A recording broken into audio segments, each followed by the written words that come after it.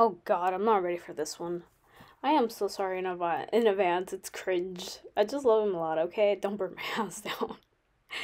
Welcome back, everyone. Today oh god, I really can't do this. This is so embarrassing. Hi. Okay. Today we talk about Katsuki Bakugou. At this point on the channel, I've created 5 thumbnails illustrations from Boku no Hero Academia. Surprising, isn't it? I'm shocked that I'm making so much content for them, not gonna lie. Then again, it's client work and they get a say on what I make for our extended collab. But, not gonna lie, I don't even know where to begin talking about my ultimate husband. Like, I don't want to sound crazy, but god, I love Bakugou so damn much, it's insane. And quite frankly, Bakugou is the only reason why I even started watching Boku no Hero. Normally, I don't really care for superhero stuff in the media, like, it has never been a topic or concept I gravitate towards in the first place, ever since I was little. But, before I jump into that topic, let's talk about the thumbnail first. Let me get my professionalism out of the way and practice doing an artist talk and speak about the work you guys are seeing first. Then afterwards, you can just mute me and I can just go apeshit, fangirling over caramel over here. So, first of all, let me be honest, this one was a difficult one to produce. The initial sketch with the original idea didn't feel Bakugou enough, you know? Like, in the process of initially talking about the original idea, it was a bit confusing on the vision of it. I did try to get closer to the original idea, but something about it just looked off. So I did the brave move of doing an alternate version that was more in line of what character and feel of Baku will be like, and presented it to the client. They definitely vibe more with it, so I worked the entire drawing for them. Having Bobby-kun model for me actually helps a lot. I'm actually glad I spent a good amount of money for the knockoff Body-kun and Body Chance because it really helped me visualize their perspective and proportions better. Like, it's sort of a shortcut for sketching humans and all. And it's super handy when I can't find a good reference on the internet. Seriously, I might just like stick using the figurines to do some figure studies and learn muscle anatomy with them. Though for that, I feel like I'm gonna have to do the exercises that Proko asks the students to do and do the digital tracings, which will help in the long run. Body-kun is useful in capturing the gesture of the pose, however, he isn't very useful in depicting muscle mass and joint structure. Given it's a posable figure / mannequin, you can imagine that in order for it to function as intended, there has to be space for the flexible joints to bend, move, and rotate accordingly to mimic what a real human body would. These are some limitations to the approach, because of course there has to be some limitation when it comes to sort of things like this. But if I remember correctly, I think it took me about 2 or 3 additional layers after tracing the pose to get the body type correctly, and to also draw the connecting tissues of the joints to look like a connected whole. For example, the armpit area is non-existing on Body-kun because of the shoulder joint. The same thing will be for the wrists, knees, ankle joints, and also the joints where the leg connect to the hip. All of those areas have gaps to let the figure move, but when it comes to actually drawing it to be human with a tangible torso, then it turns into a completely different ballgame. I have to pull out my few how to draw anatomy books to figure out what that armpit area and groin area will look like. I also had to scout the countless of saved items in my bookmarks on my art blog for references, and the Facebook page as well. Conceptually, I understood what a well-defined torso with developed muscles is supposed to look like, but when it came to drawing it, I really didn't know where the insertion points of muscles would be and such. I don't know, it's just, I feel like if some other experienced artists were to look at this drawing, they would definitely call me out on how exaggerated his latissimus dorsi looks like. Probably also call me out on how the armpit and triceps aren't really like that, but hey, it made sense for me. I'm also aware that it's not super accurate, but it looks good enough, at least to my standards. The abs were a bit more easier to render, given they were doing anything weird in perspective. Then again, thank God for the anatomy book, since it also had a section on how abs protrude when flexed, and I think it makes sense when you're in the middle of a sit-up that your abs will activate, similar to the pose that Bakugou is in right now. And speaking of pose, I figured the pose will feel more like a teasing Bakugou, though I should have thought about the background first before deciding on the pose. Regardless, I think it makes more sense with him sitting on the edge of the bed against the wall or something of the sort. Given also his lack of attire, for better words, I figured it would be best to just give it a low light situation. You know, when it's just dark enough for the moonlight sipping in through a window. Though I'm not sure if I'm the only one that sees a bit of texture when it comes to like really dark rooms, akin to visual noise. I'm not sure if you guys know what I'm referring to, but imagine seeing the TV static but when you're in pitch black darkness. I'm not sure if that's something that I see or if other people experience something similar, but I think it's fitting for the type of work that this thumbnail is going to be accompanied with over at Andrea's channel, with the audio that it will be paired up with. I knew that the pose was fitting, but I had different points where I was struggling with the piece. I particularly reached a wall when I had gotten the pose down, but without a face zoom. Like, I knew the pose was fitting, but the next issue was to figure out what kind of face he will make at you. The goal of the thumbnail was to make it spicy, but I wasn't sure which kind of face, so I had to go through a process of trial and error, again with drawing different expressions. Would he be mad at you? Would he be flustered, aggressively inviting you for a closer look? That was basically a bit of the struggle.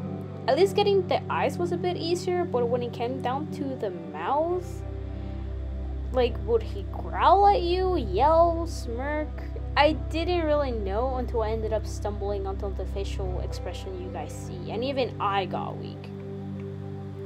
If you made it this far, then please mute me now. My professionalism stops here. So if you don't want to hear me fangirling over him and anything else, then I just suggest not proceeding. From this point onwards, I would exclusively talk about Bakugou as a character and my ever-growing crush on him. If that's not something you feel comfortable hearing, a girl fangirling over a 2D man, then yeah, no, just do us a favor, just not listen onwards. You can put on your own music and enjoy the rest of the Speedpaint or whatever feels more comfortable. You have been advised and warned. Now, if you are cursed and actually want to hear me say what I'm gonna say, then by all means, stay, but just don't burn my house down. This is just me fangirling, okay? Okay, cool. Let's proceed then. My god, I really did that wig. My scalp is bleeding. I cannot believe I actually drew a spicy Bakugou. Look, listen. Even my own knees buckled when my right side of the brain kicked in and registered his entire expression and pose for this thumbnail alone. Oh god, if he was only real so I could date him and get frisky. Also, can we like take a moment to appreciate him? Like, this bitch over here, king of powerhousing and fucking shit up. Like, hello? Seeing him improve throughout the anime is great, especially taking into consideration his incredible battle sense in the second movie.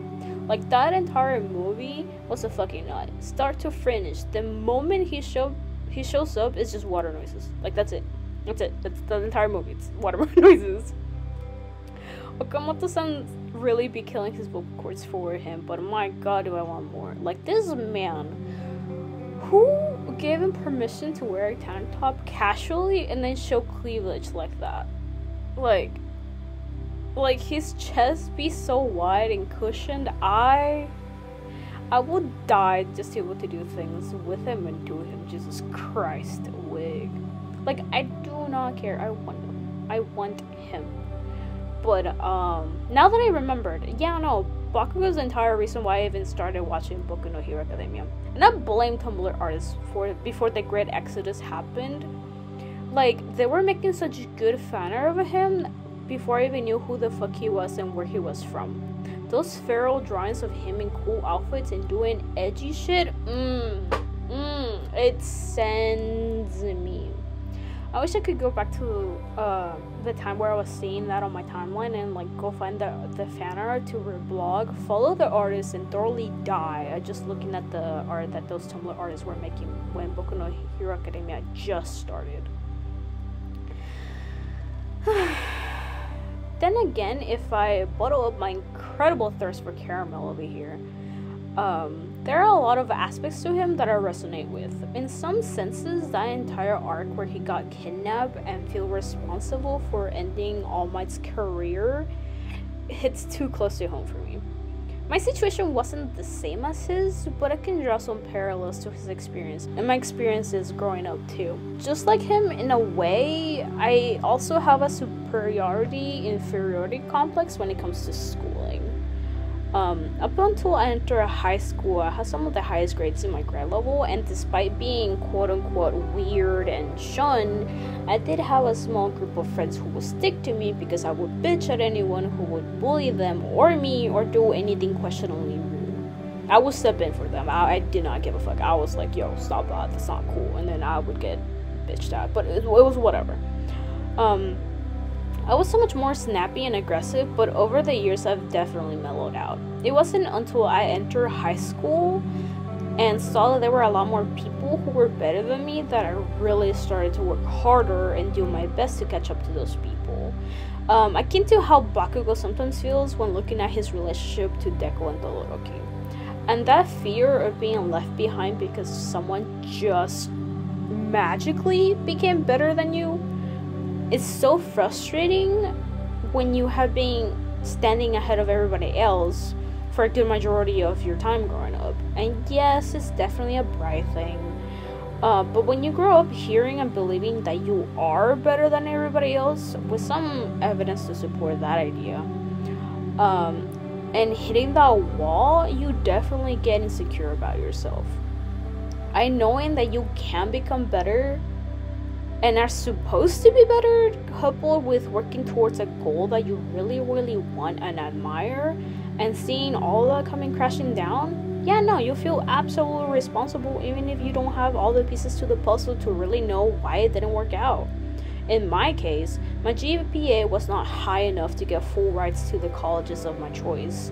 Meanwhile, a lot of my classmates got many grants that helped them, and others got full rides despite some of their GPAs and grades not being as high as mine. To put this in perspective, my class was super competitive. We were a graduating class of 89, and I was ranked 13th of my class. Our top 10 were the top 8 highest GPA, sometimes differentiating between each other by 100th of a decimal. That's 100th of a decimal. That's literally not a lot, but it was definitely a big gap for those who were involved in the situation. Seeing them get full rides and knowing that their parents were gonna let them like leave out of the state while my choice of school only granted me 1/3 of a tuition with no other grants hurt. I cried so fucking bitterly when my parents wouldn't let me go to my choice of school despite me wanting to take loans out just so I could live my dream. In Bakugou's situation, seeing that he wasn't the top of the cream anymore, plus having his inspiration of a hero come and save him, and having to retire because of his fight to protect and wore him down so much and sustain so many injuries to secure his future, yeah, no, it's just heartbreaking. Like, that entire arc broke me. And to be fair, having that ever increasing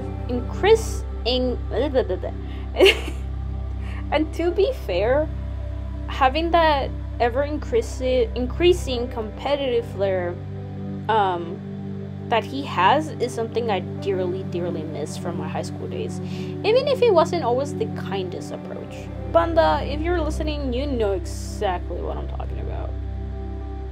Regardless though, Bakugou isn't always a rude bad boy. He can actually think for the benefit of the whole group. He just won't admit it openly because he doesn't want to let himself be seen as vulnerable or dependent on anyone. And it's part of that insecurity that you aren't good enough or strong enough to do things independently. And knowing his ass, yeah, I get like that too. Like, it's literally the same thing. He just isn't your typical bad boy though. He's incredibly smart and has a better sleeping schedule than I do, for sure. In a way, it's kind of endearing seeing how he tells everything and everyone he doesn't like to fuck off, because god do I want to do that so badly sometimes. And just be by myself doing my own thing without interruptions. Plus, the man can cook and is a total beast at the drums. Like, he is the entire fucking restaurant packaged in one of those misleading non-spicy chips. But in truth, everyone is lying to you. Those chips are hella fucking spicy, but you just sit there suffering, dying at the burning sensation of your mouth because you just love the taste. You just hate the fact that they're spicy. God, I love you so much, Caramel. Oh yeah, and I affectionately nicknamed him Caramel just because of this post a while back I saw that was analyzing his quirk. Apparently, nitroglycerin smells like burnt caramel if it explodes. And knowing how Bakugou's quirk works, yeah, no, I would not mind hanging out with him, sweating, working out, and training. Like, being able to interact with him would be nice, although if I really had to be there to study, it probably would get annoying given he's your typical asshole who's interrupting you or doing something. Like, if he actually was like your typical asshole who's interrupting you and picking you just to get a reaction out of you, doesn't make sense to me. Like, for whatever reason, I see a lot of people depicting Bakugou as a bully while in class, like while the class is in session, and I'm just like, question mark? Like, that doesn't make sense to me given the school etiquette for Japan. If anything, he will be a bully during breaks or in between periods, but I don't see why I wouldn't push back and such. I myself had done it despite making it worse, but I wouldn't let it get out of hand. Like, I wouldn't mind throwing hands, but it could turn into those enemies to mutual respect to friends to ultimately lovers. I don't know, I think it would be nice. Oh yeah, and speaking of that, my best friend finally convinced me to make a self-insert OCU a while back just to date a Bakugou in roleplaying. God, do I not regret it one bit. Granted, I hesitated a lot on the idea simply because I've seen very cringy self-inserts in the roleplay community over the years, and quite frankly, that turned me off to the idea until I myself tried it, and it was eye-opening. Then again, I'm a grown, full adult, and it's definitely easier to write characters with relatable human flaws. So yeah, no, making Mitsuri as a self-insert is always a blessing. And now I thoroughly enjoy drawing her. Well, technically it's me, but yeah, by extension I'm just drawing self-portraits. Regardless though, if I could deadass marry Bakugou and have kids with him, I would do it. Like, I do not care. I would hands down do it. Anyway, if you like what you see, then please feel free to leave a comment or share it with your friends. Spreading the word around helps me a lot in the long run, and if you wish to support me further, then please follow my social media accounts and consider making a pledge over at my Patreon page. We have pledges as little as $1 a month with perks such as getting updates on the timeline of my personal projects, interacting with me with a small but growing Discord server, discounts on commissions and first dibs on commission slots, and other goodies and other plans that I plan on letting my patrons know, akin to like getting to know my OCs in a little bit deeper level, and other announcements that are brewing in the back. I'm thinking about ideas. Then again, thanks for watching. I'll see you guys in the next one. Yay!